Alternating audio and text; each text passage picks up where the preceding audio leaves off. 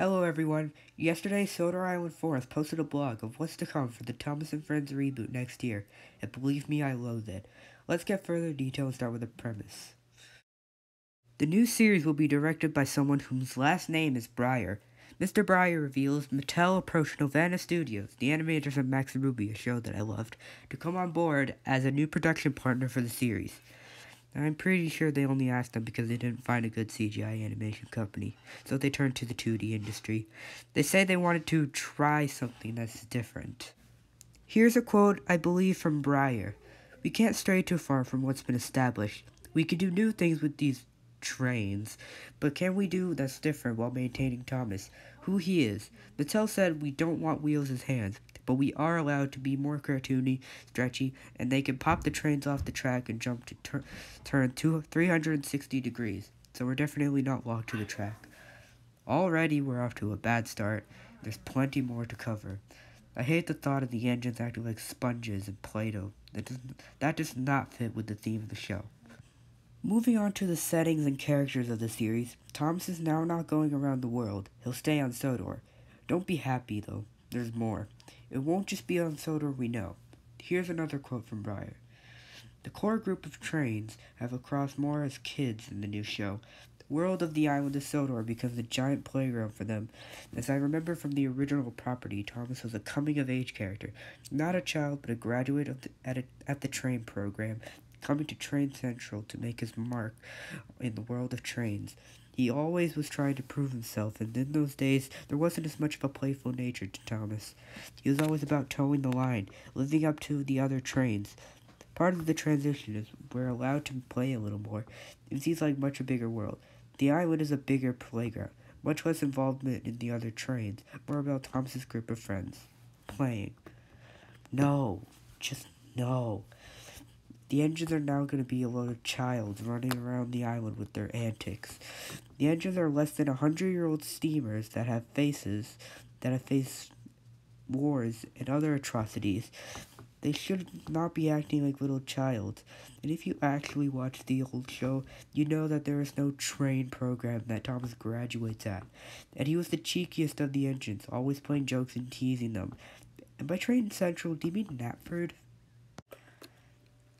And it even says that only childish, quiet characters will appear in the series, and the mature characters probably won't, other than Gordon, which is just... Some wider context of Thomas given is that the aim is to give the aesthetic of what Thomas has always been. Okay, I'm just gonna pause there. How is stretchy, cartoonish behavior and island of playgrounds at all similar to the old show? David Mitten's idea of capturing the show was nothing like this. However, the emphasis appears to toe the line on the toy line aesthetic. Mattel's brand department have been actively involved with the new updated series. However, from what was said in that interview section, the new series was afforded the luxury creative freedom with some breaks applied from the brand team. Mattel's brand is that they're the guardians of Thomas's legacy, so we told them what we can and can't do. With the 3D show, seasons 13 to 24, despite being 3D, who would have guessed? The models were pretty much based on the models from in the classic show. We had much more freedom to deviate from that. First of all, Mattel said, we want this to be a remake. We want something new. Not us, we want the original stuff. So we're unshackled from the original. We could do our own look within the reason. Right off the bat, Mattel was thrilled because we have them this really appealing, fun, energetic design. It means this, and I'm not surprised. As the show went on and new characters came along, we pushed a little too far in some places. You think? You really think? And the brand would come say, look, here's the 30-year-old model pack with pictures, designs, and angles of the different characters. And we needed to pull back a bit and try to make sure we stay true to the brand. Which you did poorly of. You basically didn't do anything to stay true to the brand. Sometimes we'd pitch things, and they'd say, that wouldn't work on a toy track, so we wouldn't do it. We were really given the freedom to try something new. Do what you want, and we'll tell you if you're going too far.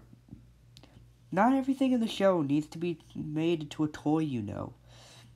And even if Mattel was told they were going too far, they wouldn't care or listen because it's Mattel. As I've mentioned earlier, the new series is grounded on the island of Sodor, Thomas's home for the last 75 years. Mr. Breyer went on to give us a deeper insight into what we can expect from this bigger world that we will see in the 2D version of the show. Besides the trains themselves, stop calling them trains, they're locomotives. The island of Sodor plays a huge part, and I can't speak highly enough of our design team that's come up with this beautiful environment. I bet it's very cheap and ugly. Sodor was originally off the coast of England, but that's not really important, not part of the story. It's an island. It's separate from everything else. So long, Vickerstown Bridge.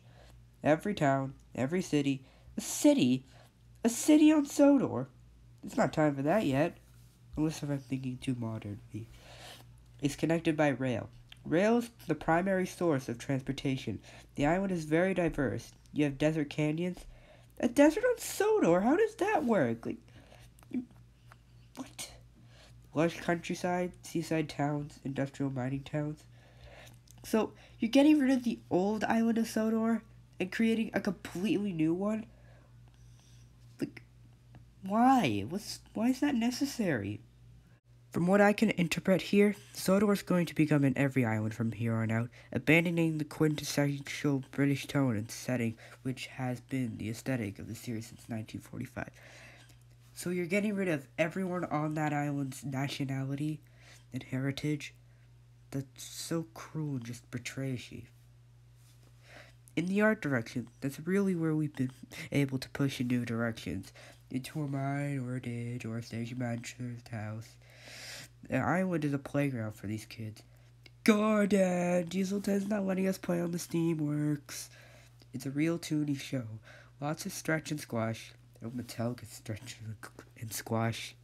Not Tex Avery style, but the trains are able to hop up and jump and spin, just like Audrey in his grave. I think people are going to love it because it's a brand new and not that much different from what people love. It's the complete opposite of the same as the old show. It's got nothing in common other than the names of the locations and characters. And when you say people will love, I know you're excluding fans and autistic children. But since nobody has seen anything yet, I'm willing to place a bet that nobody will like it. Only kids that get introduced to that series that way. My God, your Mattel is so exclusive. Okay, now let's move on to the animations productions. When he was asked about boarding in anticipation of Mattel's boundaries over whether or not something is improved by the brand team, Mr. Breyer said this. No. We have two versions of the same model. The show needs to look like it's fully 2D. Looks like a traditional show rather than older Flash shows. They just animate everything 2D. As you said, these are complicated rigs. I animate when Harmony was brand new and would rig things themselves.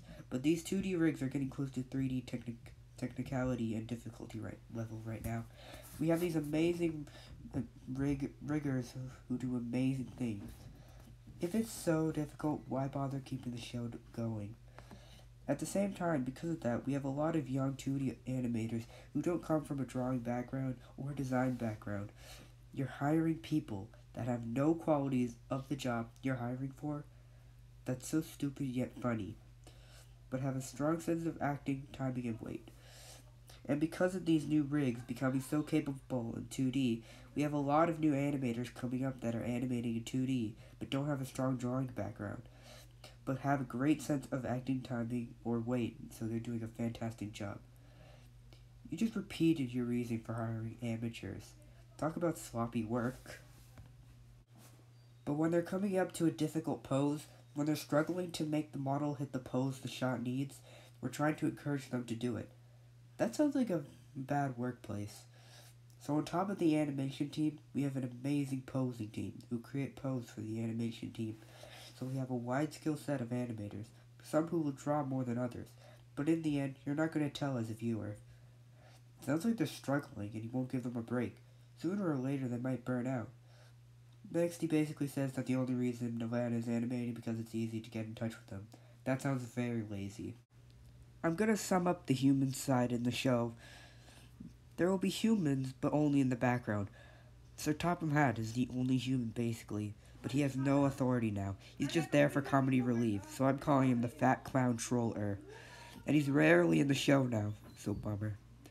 That means no workers for the railways. Mr. Breyer said that he's happy that no one's driving, and that if mine carts are heading towards an engine, they don't need a driver to flip them, which is just referencing runaway truck. And from that sentence, I don't think this guy knows how a railway works. Topham isn't even going to be British, and there might not be any British voices. For train behavior, Mr. Breyer says that the show will be about action and fun, which is something I and a certain group of kids wouldn't appreciate. There will be no narrator, and Gordon's the only engine that might have some sense since they want him as a father figure. No confirmed dates have been revealed for the series, but it is going to be premiered in 2021. One last thing though. We talked earlier about wanting the show to look like a traditional show, so we put a sizzle together right before the animation launched. Can't wait to boo at it. For Mattel's purposes. This is the first time I saw a 2D digital show. I couldn't tell that was done in 2D.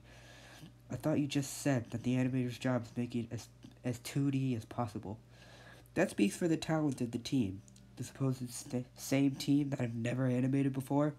Despite having that cylinder of their head cylinder, they can move it around, and it's so expressive. I can't wait for people to see it. I can wait for a cylinder being used as a hand. My thoughts on this are just that they once again are lying about staying true to the brand. They're just saying that it is, but at the same time saying it's the complete opposite. How does that make sense? Mr. Breyer does not know who Thomas is, and nobody's going to tell him to see an episode of any of the older seasons to prove him wrong. I feel like the animators won't enjoy making this because it seems like they are in a rough working conditions and hired for a job they haven't any knowledge of.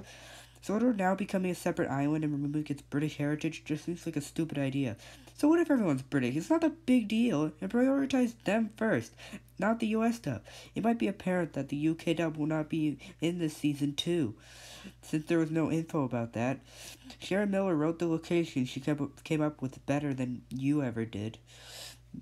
But here it just seems like a whole new world with jungle, the desert, the big cities. Sodor isn't ready for cities, like big cities yet.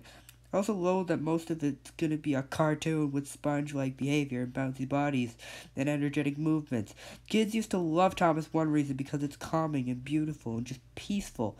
One of the most exciting stories were still good for the quiet kids. Mattel says they want to expand to a larger audience, but they don't experiment with tone. They try to make the show more bouncy, which instead drives away their biggest audience instead of attracting them. And they just don't realize nor care.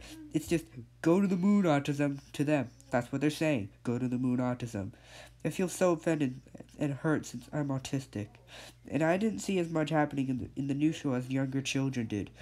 But what I read on some tweets are so heartbreaking I cried to sleep. And because of that, I'm no longer buying anything from them. After the kids watch the new show, what will they think? Are they going to cry and turn off their TVs?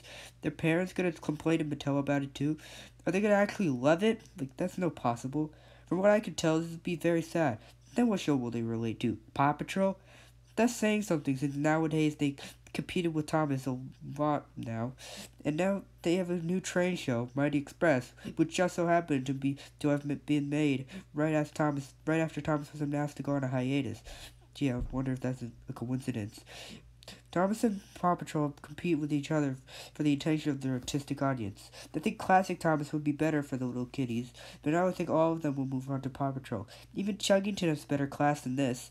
Well, I guess it's time to lose hope. We gave Mattel so many chances to do better, but they just won't take it. I think it's time we should stick to fan content from people who actually know how to write a good story. Sorry this video seems a bit rushed. This was a pain to edit, and I hate iMovie now.